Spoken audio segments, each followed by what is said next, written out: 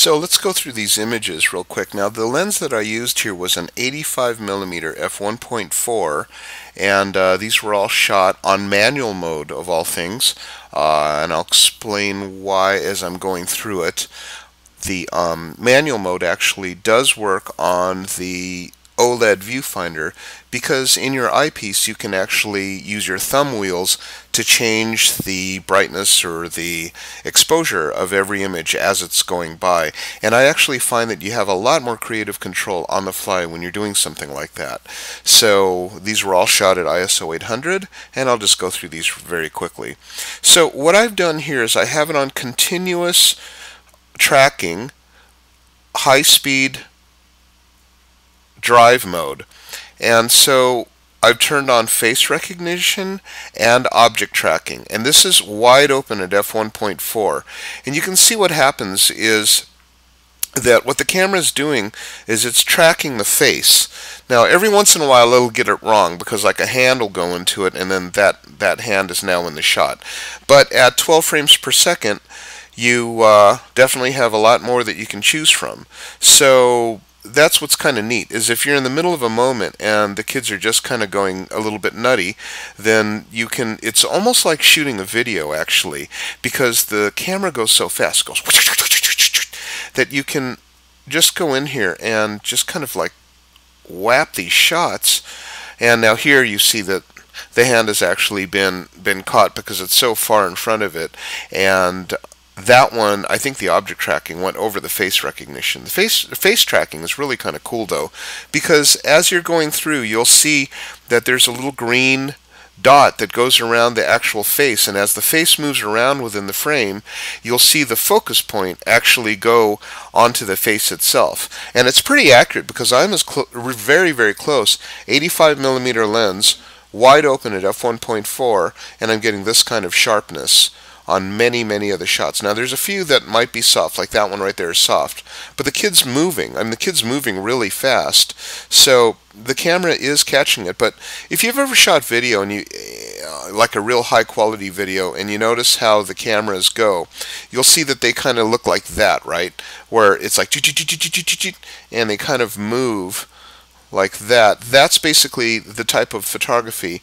that I'm talking about with a camera that has an OLED sensor shooting that kind of speed. And now here's another thing. Face tracking and object tracking is not possible on an optical viewfinder because this is just like video. You know, when you're on even your iPhone, you'll see that on your iPhone it'll move around and it'll select a focus point for you. Well, that's simply because you have the digital display on. With an optical display, it's up to your thumb to choose which spot that you want to have it focus on, or it's up to if you put it on continuous focusing mode and let it do the matrix metering where it picks the focus point for you. I found that in Canon and Nikon systems it always picks the closest thing because it obviously doesn't know what a face is because it's an optical tracking device. So to make it clear, what's happening is this. In an optical world where you're shooting through an eyepiece, an optical eyepiece, the eyepiece is basically concentrating on whatever focus points that the technology is going to give it for contrast. When you actually have a feedback system that is video, then the video, it's like it's capturing video, and the video is actually tracking the faces as it's moving around across the frame and allowing you to lock. Now the other thing that's kind of cool about this is that when you have multiple faces, and you can actually hit the exposure lock, the focus lock button, and choose another face that happens to be in it. But here again is that 12 frame per second. And so what I have on the Sony is I have it on continuous high, which is the highest 12 frame per second motor, and then I have it on the continuous focusing, and that is not like focus and recrop.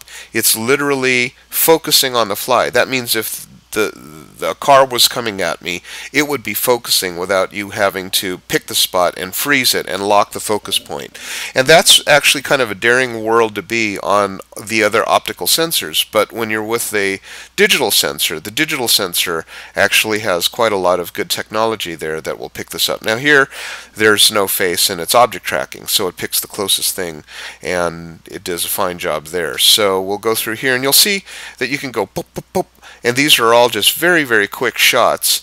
And here I have the face tracking literally locked on the child behind, and so that's kind of handy because you can see right there it goes back and forth between the two kids. I really like this, by the way. This is the 85 1.8 Sigma lens, and the bokeh is very beautiful here. Bokeh refers to what the image looks like outside of the focus areas, and this is why we buy very fast lenses, so that we can have selective depth of field, but also so that we can have this kind of a look in the background, very watercolory, looks like looking through a rainy window pane on a rainy day or something like that, or fog.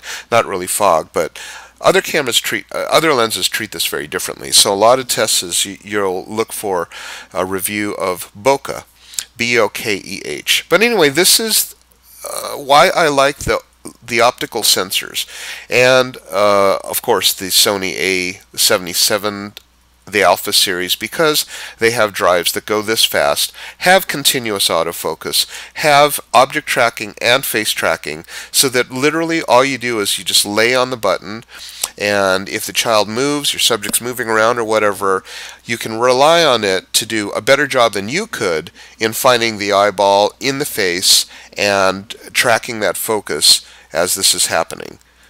Okay? Have fun with that.